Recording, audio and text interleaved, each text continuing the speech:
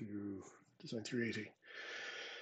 This week, or this video is about, it's a guided video on decreasing the centering diameter. Have a look here. If we look at the Orlov Figure 246, we're going to be working on A. B is an option. We actually did this a couple of years ago. We're going to go all the way to C this year. It's arguably the best solution. It does require a bit of rework of both the gear and the hub. B is maybe reasonable, which is why we did it before, where the gear is not affected. This time we're going to go for the gusto. Back to Fusion. Make sure you're in the right spot here in your data panel. Upload the file. For me, just dragging from the downloads. Make sure you see step, correct file name, solid size, upload. Again, you can close this. And once you see the activity icon finish, you should be ready to go. Again, if you want to see that back, the button is still there.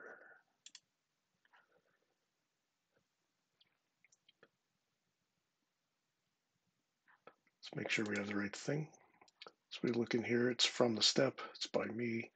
4 seconds ago, looks good. And double click to open, close my data panel. Let's have a look at what we've got here, sorry.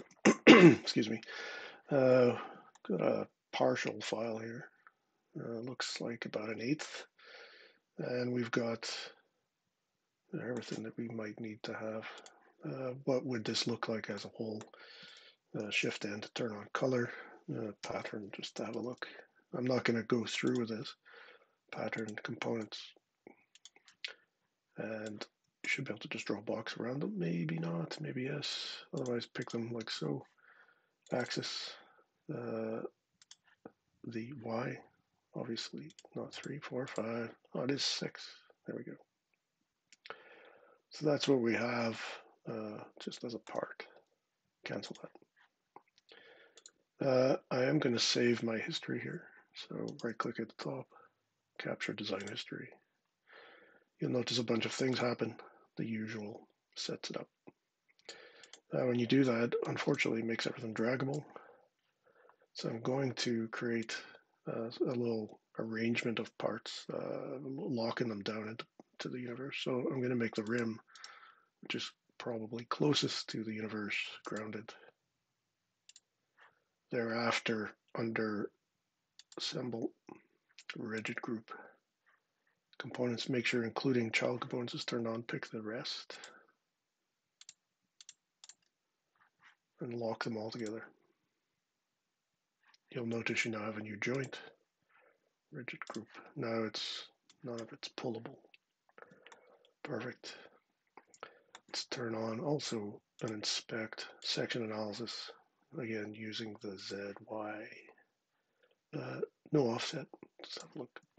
So we can see here that somebody has modeled this. Maybe Colin, maybe not. See, the threads are not modeled this time, but it looks like a downloaded part. Probably these numbers give away McMaster car.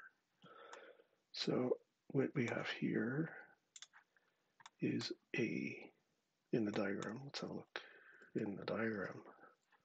There's A.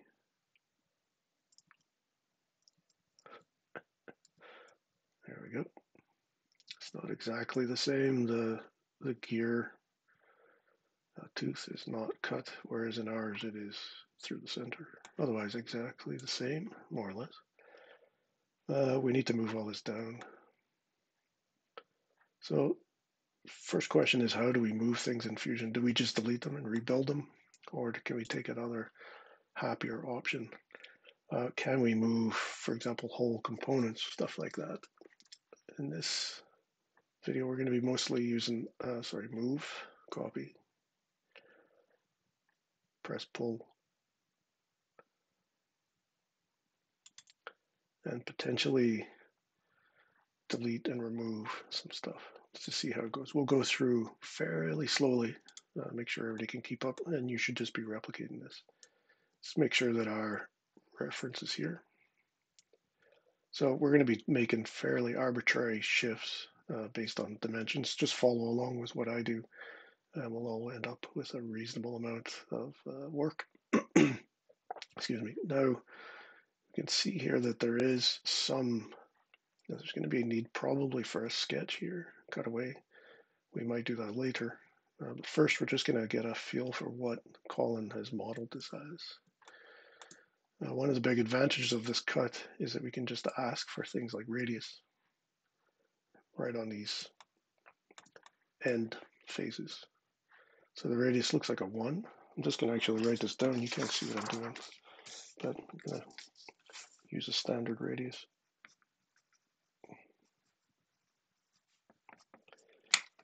And let's have a look.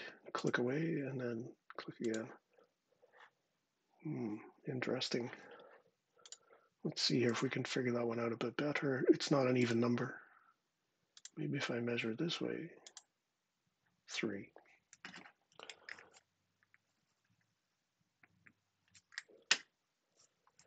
See, can we find anything else that's going to give us the same numbers? 2. Strange. Different sizes, 2.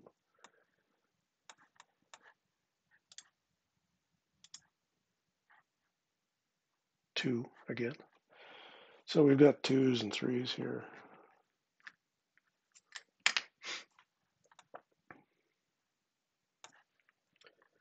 That's a radius 2.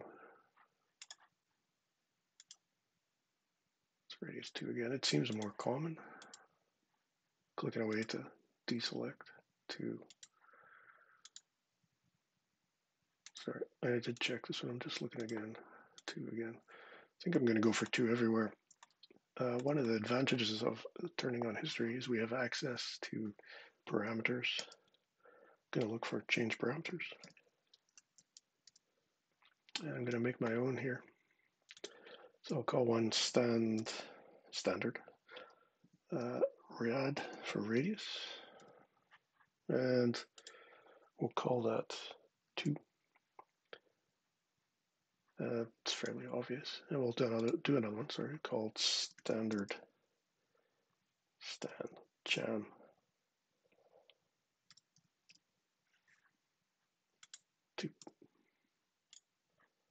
If we wished, we could just set them equal, but we'll have them independent in case we want to change them later. Right now, no model parameters, say okay. So we'll use those throughout.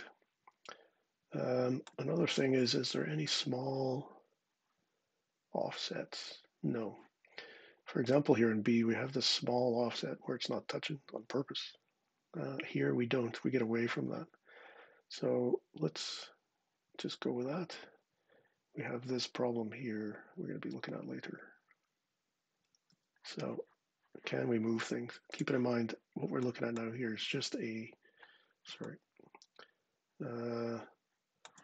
section view. If we want to turn that off and on, we can do that.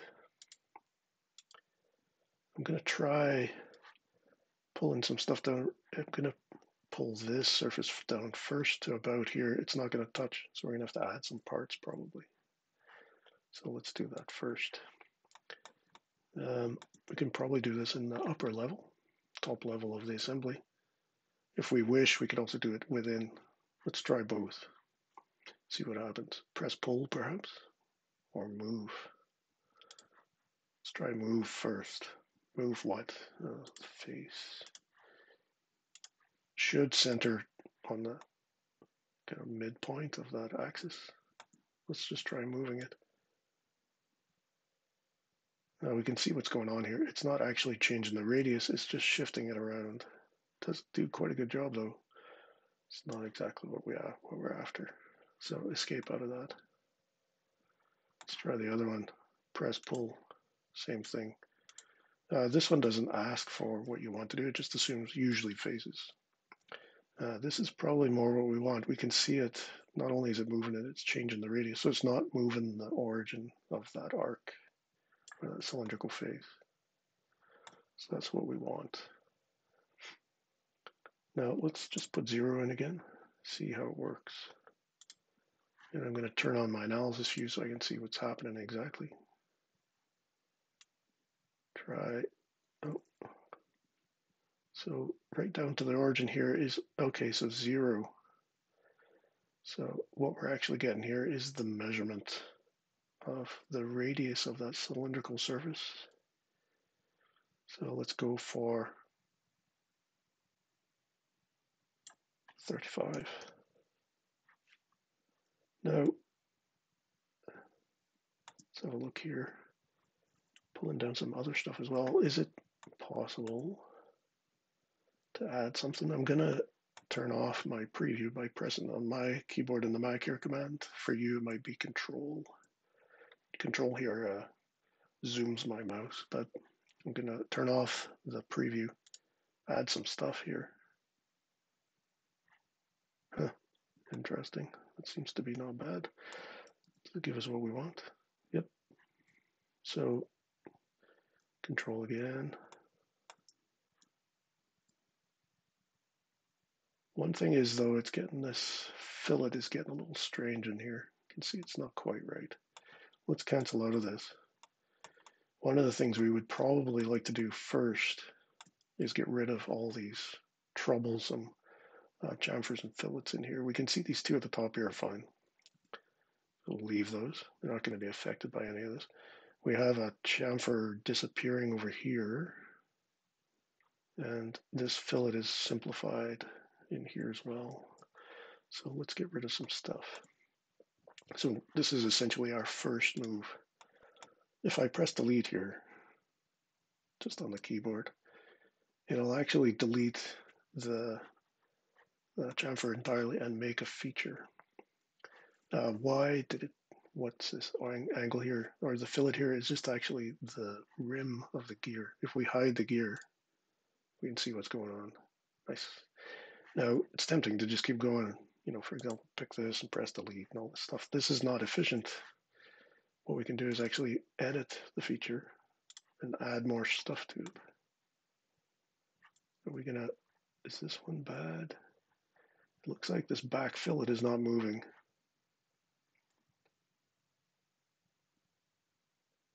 And the front fillet is not, it's just kind of sliding. So maybe we need to have a better plan here. Let's just get rid of those two.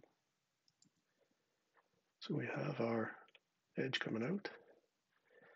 And I wonder, could we, for example, just drag, no, not the whole body, just the faces. Now there's snaps here, so notice I'm snapping. If I pick these two guys, oh nice. And it actually just turns this face inside out.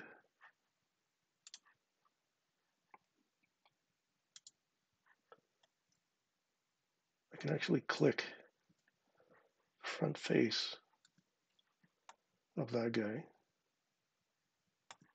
So again, I'm gonna cancel that and redo it. So again, let's have the spur gear showing.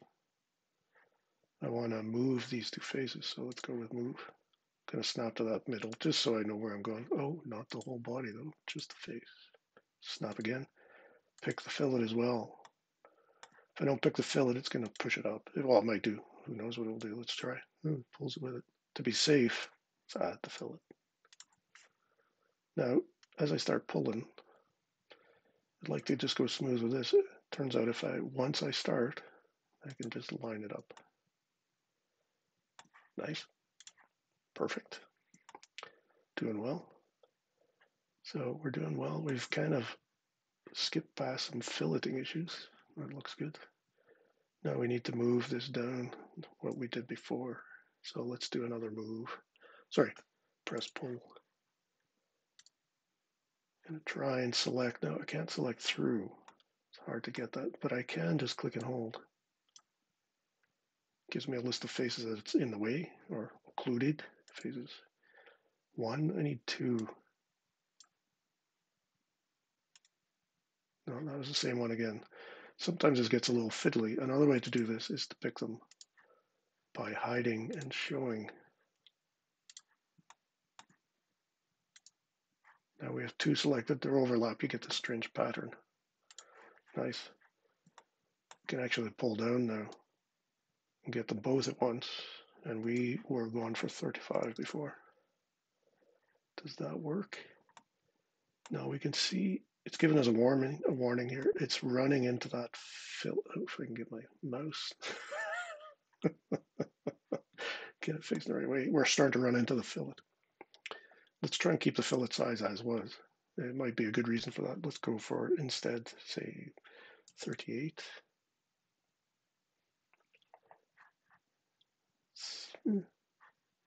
36.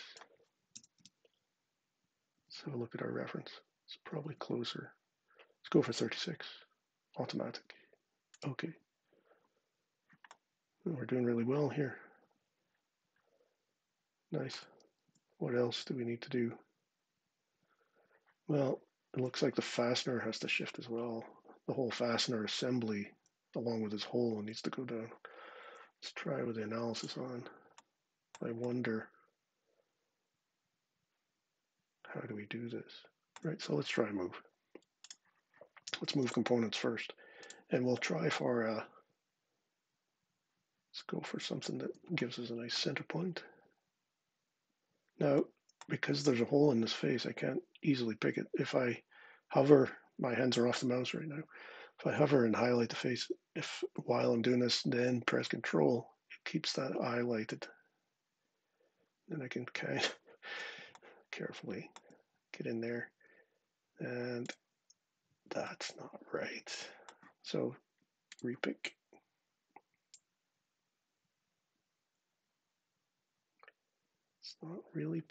It's not participating. How about in the front, middle, right down in there, and you.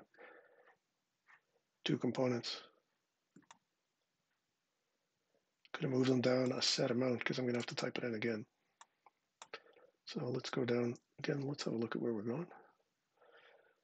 We need to leave almost a squarish down there, squarish result.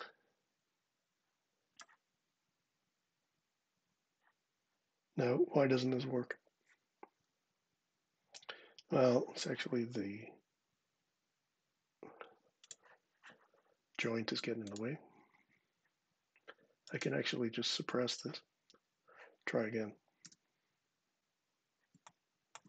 Move, not faces, components.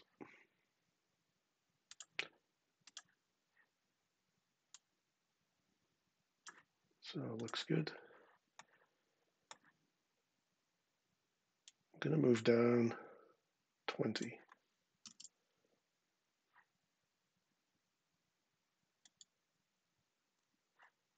Now I'm going to move again. This time I'm going to shift these faces. I'm just looking at this. Why is this here?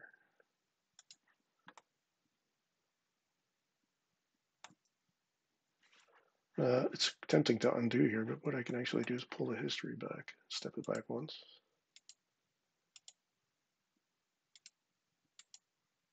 It's always been there. So on our delete, so if we want, we can step back.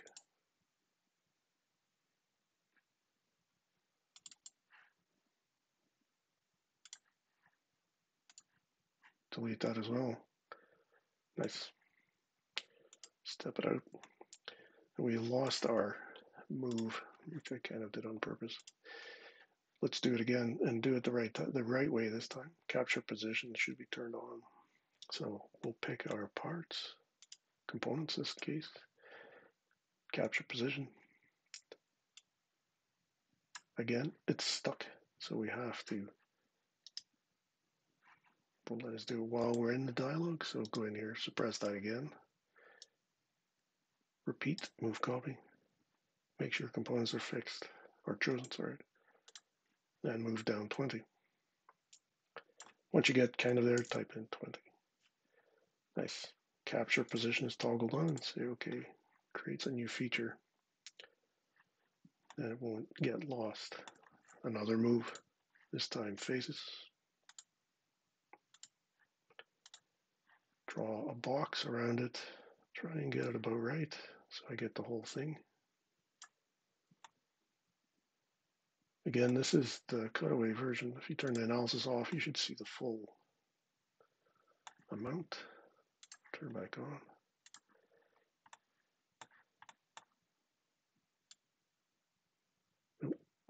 Now, you'll notice what's going on here as well. We have to do it in multiple stages because each component has its own phase from -20.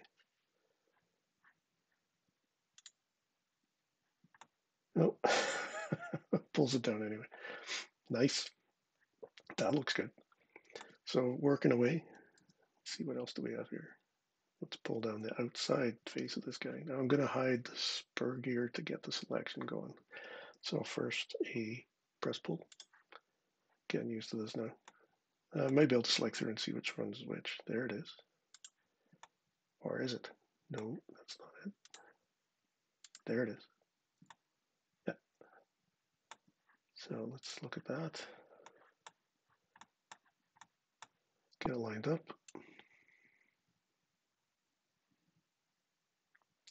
Let's see, it's giving us some errors here. So instead of automatic, try new offset. That does work. So there's two things here. Automatic means it will adjust an existing feature. And automatic will usually try for modify. A new offset will actually override anything that's in there and will kind of allow you to pull past things that are getting in the way. It can be a little fiddly getting it to show properly though. Now, it would make sense, I think, here to go for -20 again, because that'll give us our original amount of material around the fastener. It's a little smaller, won't be exactly the same amount of material, but it looks right. -20 again, new offset this time. So let's see where we are here. It looks good. All we're missing is a thinning of the web here, just to make it exact. How do we do that? So what I'm going to do is look and see what we're doing.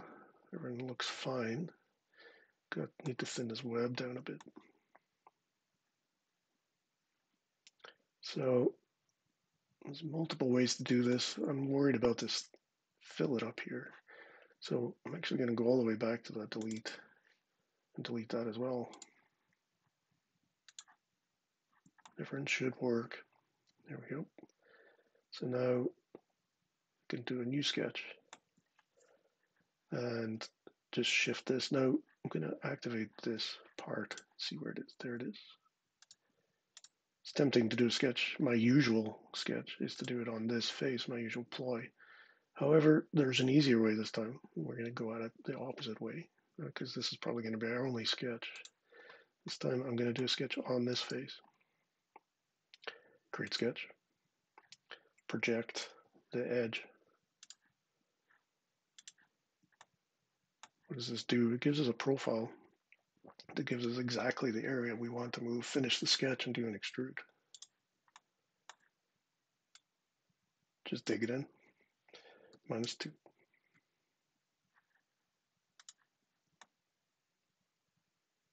Interesting and great. So why did I pick -2? Well, I've got a fillet or two coming here. So up to the, I can either do this at the top level or inside this component. I'll do it at the top level. Fillet. I can pick the whole area if I wish. But the problem with that is it tends to do the edges as well. Don't want this for sure. So get rid of that. Actually, you can just X the whole thing. Don't get rid of the dialogue. Let's pick better. Start pulling to activate it. Type in standard rad or radius 2. Say OK. Nice.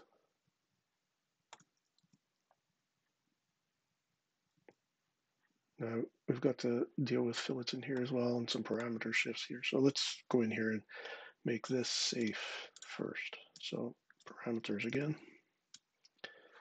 That offset inside the rim is what we want. No, sorry, inside the spur gear, the extrude. I picked to, I'm going to change that to minus stand rad again. It shouldn't change anything, but this, if we change this now, we'll get the proper geometry every time. Say okay. We need some filleting in here. Now, again, tempting to press fillet again, but no, don't do that. Do it with the same one. Want the standard on one side. Now I can't tell which one I'm getting here. Let's hide our spur gear and just simply add it to this standard radius.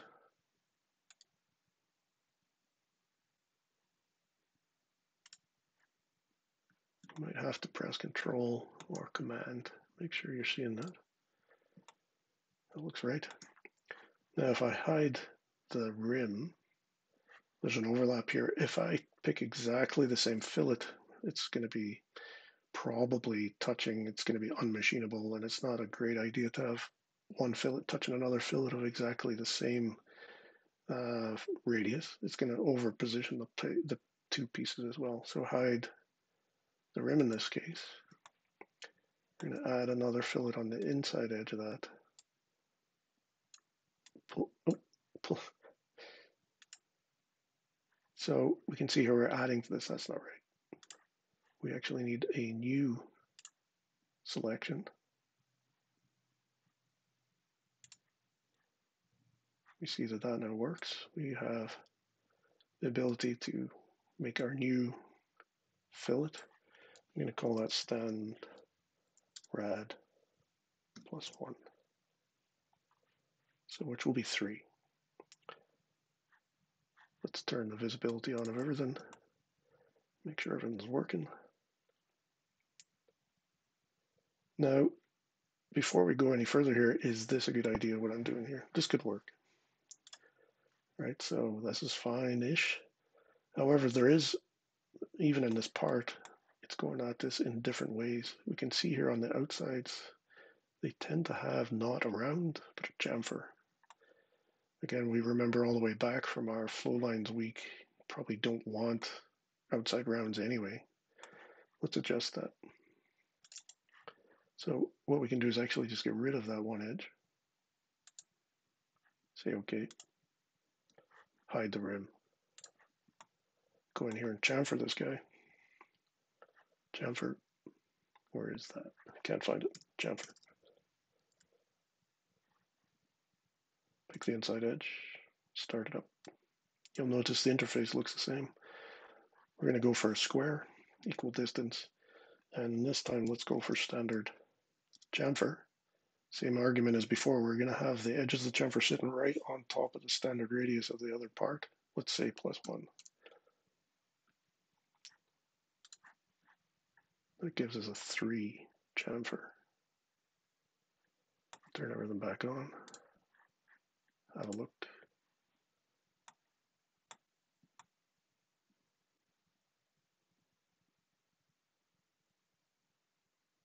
Everything's looking good there. Let's have analysis on. Check it against our reference. Can't really see if they've got a chamfer in here. We assume they do. Maybe. Probably. Should do. Everything else looks good. We're missing a chamfer on this corner. Right here. Let's edit that. Add one. Make that one the standard. Not 3, but just standard. So then we have one that's at standard +1, one at standard. Say okay to that. So look. Haven't adjusted anything up here. Added these back in. Fix this. No, nothing there. You can see here that Colin forgot to model the chamfer on the inside of the hub. Let's add that. We'll go for the standard one again. So this is our smaller one. It's highlighted. Can select through usually. That looks right. Sharp corners at the top, chamfers on the inside.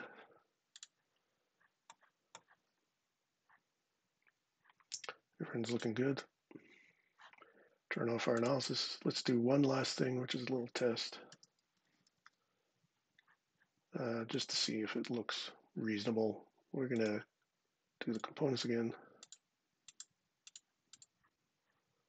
Axis, the Y, and we have 6. Press the wrong button there, sorry. And the nuts are getting, the fasteners are getting a little close, but not too bad. Not too bad. Cancel that. There we go. That's how to transfer or move our design from figure 4-6A, which we're given, decrease the reduction, decrease the centering positioning, in this case the diameter, to go from 4-6A down to a more complicated version, which is 4-6C.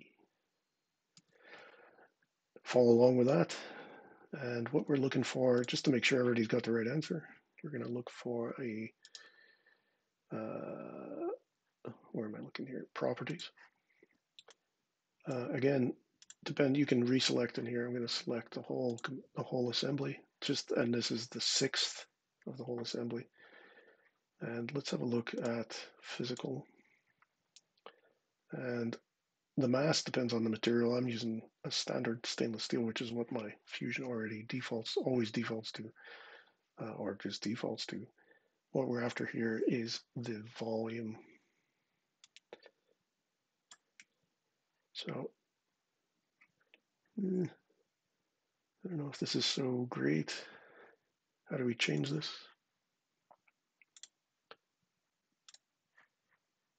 Why don't we go for centimeters? Then we will do another properties. Pick the whole thing. And we get it in cubic centimeters. Just gonna write this down. So the volume we're looking for is 122.961 cubic centimeters. And we'll give you a little range, maybe plus or minus a half or so. But that's what we want to see, just to make sure everything went well. If you're not getting this, it's usually from the filleting or the chamfering. Just make sure you've got the right numbers in there. And now it's over to you. Thanks for watching. And we will see you in class next time.